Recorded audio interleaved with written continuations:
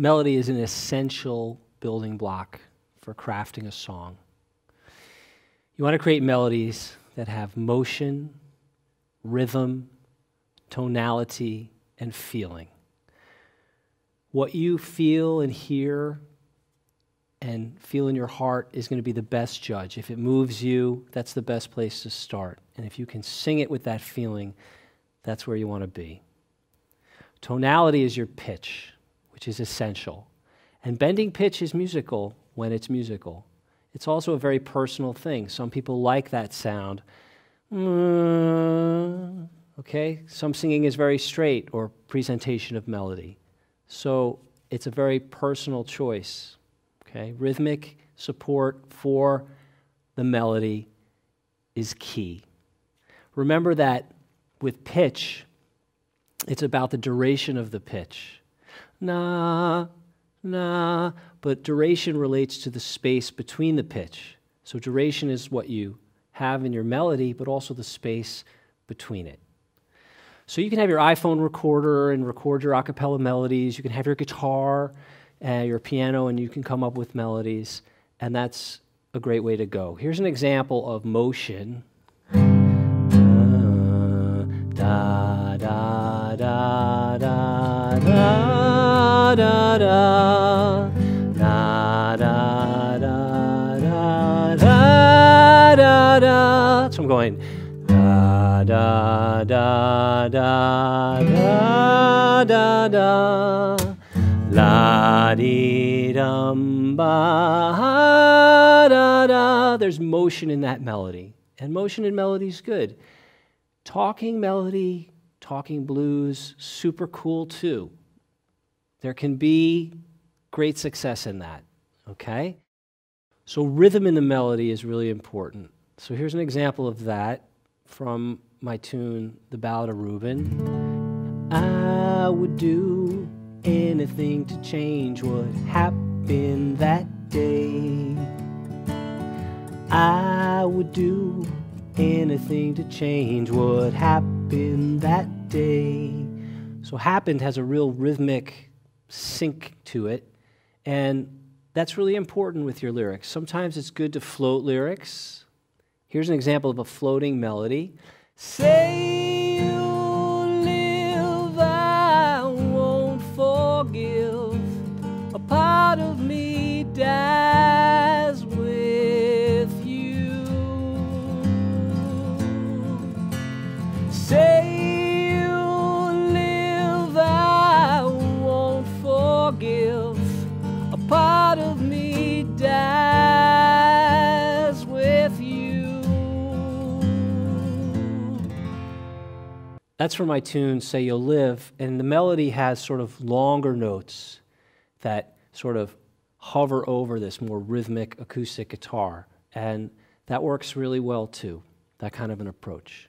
Now, if you're having trouble coming up with a melody, it's important to sort of spend some time, with music. So let's talk about that for a second. The guitar I think of as a single string instrument. Like on a piano, from C to C, the 12 keys, all the black and white keys. So the guitar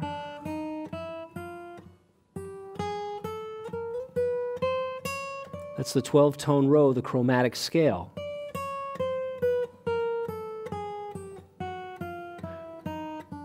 Now in E, from E to E, you have all the notes that make up all the scales. You have your sort of Phrygian sound, you have your major sound.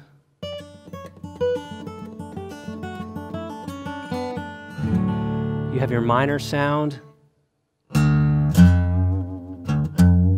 You have your bluesy.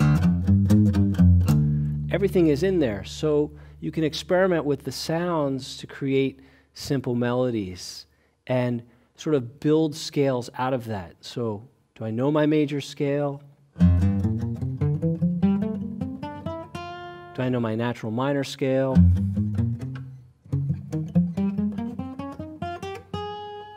My Phrygian? And out of these, you can sort of pick melodies. So if I'm here, and I'm having trouble getting a melody, maybe it's da, da. You can take a scale and extract notes from the scale you want to create a melody. If I'm here, do, da, da, do, da, do, da, la, la, la, la, la, la, la. So you can take your melodies from the scales. You can also take melodies from chords. And having a vocabulary with chords can be great, inspiring you to start a melody and then create a song. Let's say you have this chord.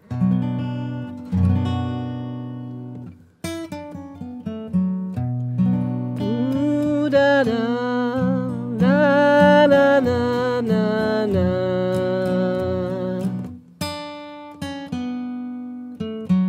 The notes are in the chord, and they lead you to developing a melody. All right, another way to help us find our melody is to understand harmony and work with harmony. Okay, harmony are when you put two notes or three notes or notes within a chord together to sort of stack notes and make a sound. But sometimes a harmony can lead to a melody, or a harmony can support a melody you're working on and take you to another part. Remember, we're being playful and creative, so everything we approach is with like this open attitude of discovery and joy. So if I'm like this, say,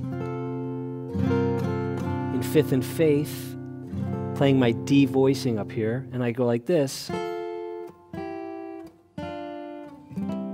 those are all little harmonies.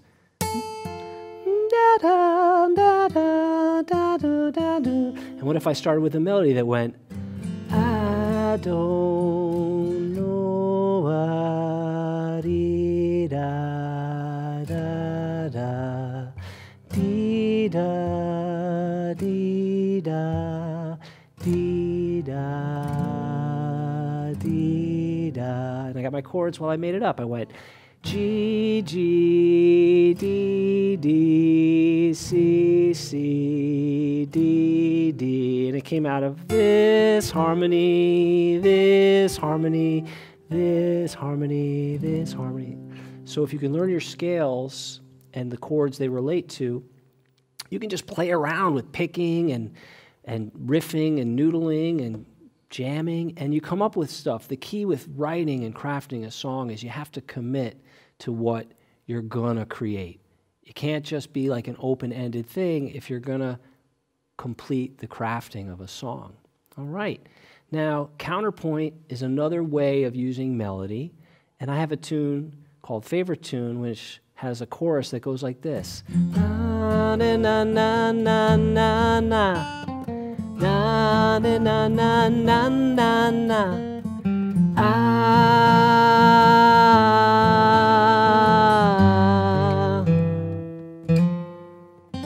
The guitar is playing the counterpoint. La la la la la la la la la la la la la la.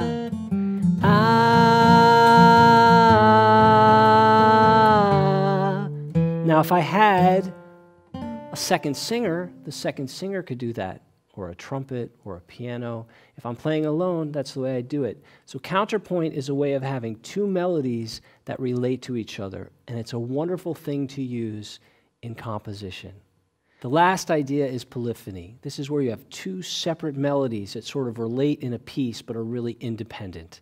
This is super cool, but you need another partner to make the music. These are all the major elements of melody. Remember that what you feel in your heart and what you hear in your ear will be the greatest tempering factor for how good your melody is. If it doesn't sell for you, it's not going to move anybody else. So now let's move on to our assignment for melody.